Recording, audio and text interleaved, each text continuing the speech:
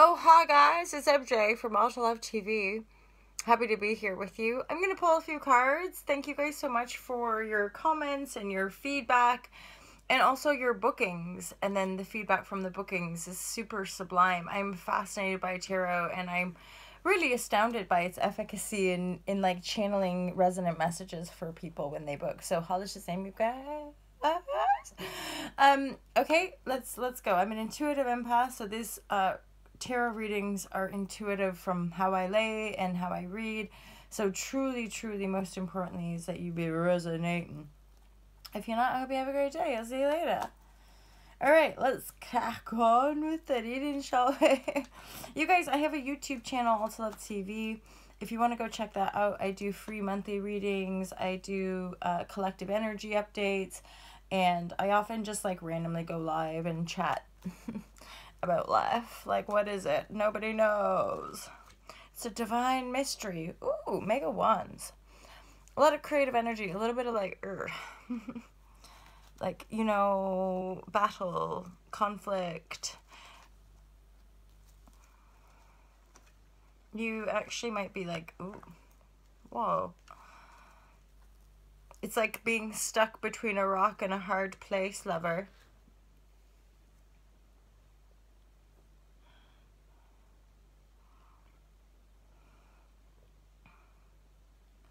Yeah, okay, so this is actually like super kind of unique and specific. This is whoever this reading is for.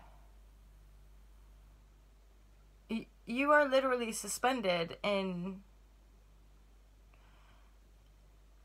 pretty bad conflict. The Devil and the Death card with the Hanged Man, and this is sort of supporting or you know, reflecting the Five of Wands, more conflict, petty fights, the Nine of Wands. This is an energy really of like a little bit of the wounded warrior, you know, like having gone so far and then find yourself on your own and not wanting to let anyone in. So you might be feeling really closed off. You know, if anything, I would just say just take your time navigating these energies. And then also I would say this Death card here would act like, so if you feel stuck, if you feel bound to anything, anyone, an idea, a thought form, a situation, I also want to say, like, with this Death card here, it's like, regardless of what you do, you will be liberated. Like, you will, this situation will die out eventually. For some of you, I really feel like it's something kind of nasty, like somebody like stealing a creative idea, or which is why I think you're having, yeah, like deception, okay? Lies, deception, codependencies. You know, we can't not be in codependencies when we're lying to ourselves, right? And then, okay, so I've actually pulled a Ten of Cups. And the Ten of Cups is really saying to me, like, don't worry, you're going to get through the situation. The Death card is symbolic of whatever this stuck, bound, addictive, compulsive energy is, it is dying out. It's going to die. And you're just going to have to stand your ground and be present and kind of wait for some of the storm to pass. Wait for some of the like the conflict. If you can, just step away from it. You don't need to get involved. This looks like the dynamic already. You're not getting involved, you're observing, but somehow your creative energy is, it's like mixed in with the conflict, right? So you are suspended. You are probably in this pretty uncomfortable situation connected to the Devil, and yet it is dying out. I feel like some of you might really be learning how to discern intuition so that you can sniff out your bull or other people's bull. And by bull, I mean lying, deceiving, manipulating.